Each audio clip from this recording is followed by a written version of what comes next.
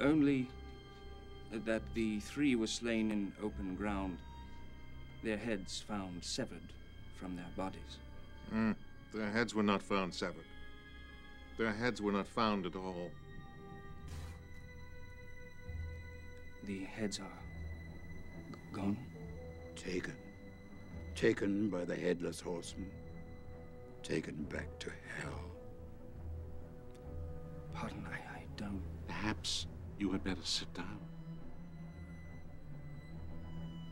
Yes. The Horseman was a Hessian mercenary, sent to these shores by German princes to keep Americans under the yoke of England.